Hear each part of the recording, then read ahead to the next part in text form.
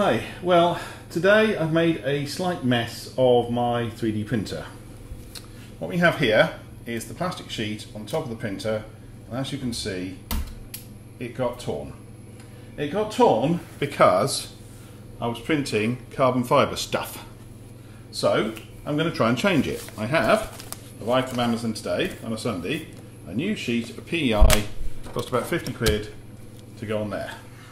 So a good start would be to find some tools and Allen keys. Now, I haven't actually looked up how to do this. Yeah, you heard me, I haven't actually looked up how to do this. How hard can it be? But it did strike me as it's probably a good idea to cook this up a bit. I've turned it up to 50 degrees just to make things a little bit easier, I think. Now, we can see that where this tore here. The trick now is whether it's going to be easy to get off at the edges. Here we go. This is the stuff. I have a feeling this is going to be a bit of a trouble to clean the glass. Yeah, it's going to be trouble to clean the glass.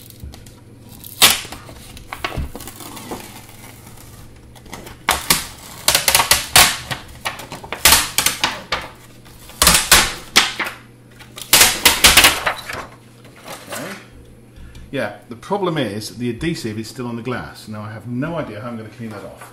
So that might be the next challenge. I think the heat is helping here. Except when you put your fingers on it too long, it is 50 degrees.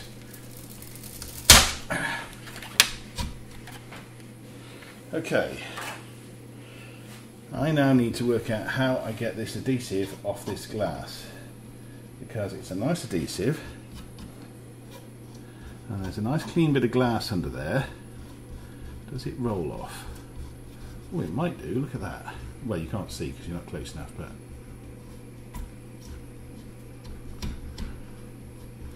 okay, we might be onto a window here.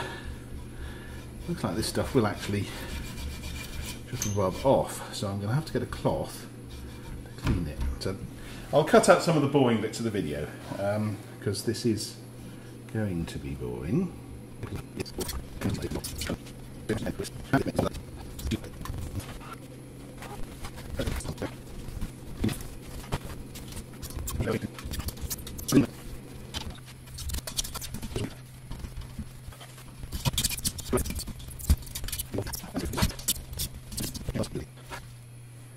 There will be a solvent for this, I can almost guarantee it, but I mean,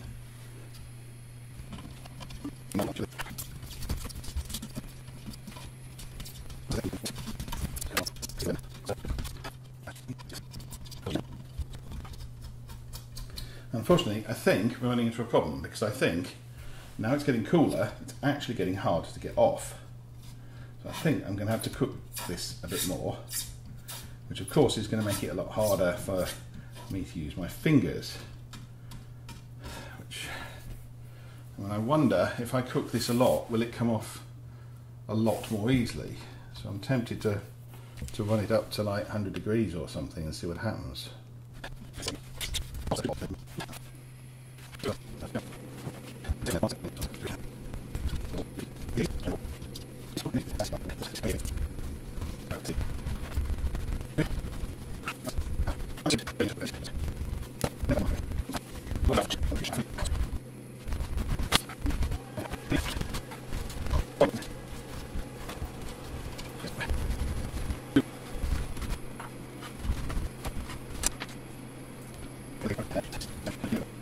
I've just got the last few bits to get off now.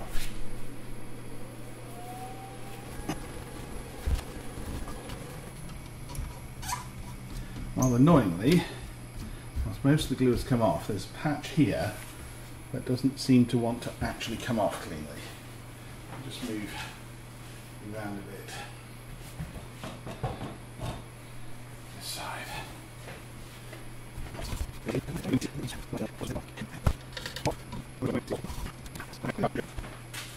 To take a look at this sheet and Let's see if there's any chance of me getting this on without air bubbles. I'm going to go to all the effort, and you can guarantee that this is going to go horribly, horribly wrong. So, one big PEI sheet. The good news is it's bigger. I'm thinking my proposal here, got cover on the top. No. The proposal here is work from the corner backwards. So the bed's, what, 60 degrees. So my plan is stick down this corner.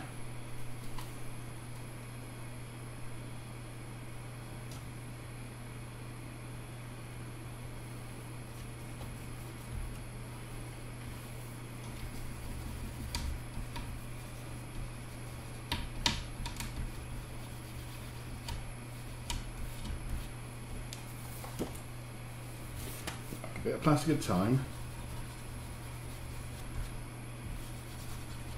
Rub it down onto the hotbed. A little bit more.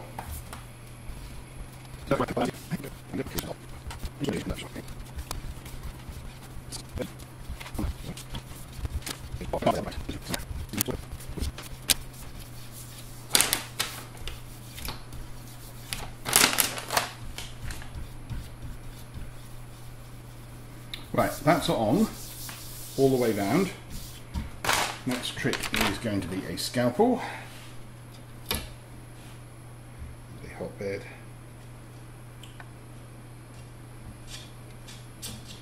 oh okay,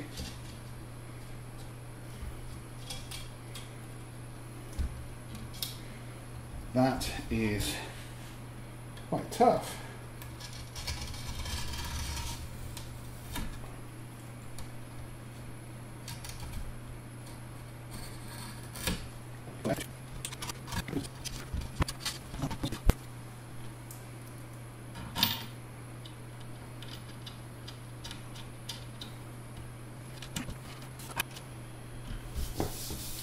So we have a nice new PEI sheet on my TAZ 6 hotbed. I hope that wasn't too boring. My fingers feel terrible. That's one thing to watch out for. The cloth was definitely a good idea, so was heating it first. So that's the tip. Heat it up quite a lot to get the glue off. You may as well put this on while warm. That seemed to work fine. Work from one edge to the other. Remember, it's got a lot of overlap, so if you can start with some overlap, that would have been better, because I'm actually, what, half a mil short here? If that. But well worth doing. Saves buying a complete new hotbed kit, which would be 3 times the cost. And Amazon got it here sort of next day, which is rather nice. So I'll try printing on it now. Thanks for listening.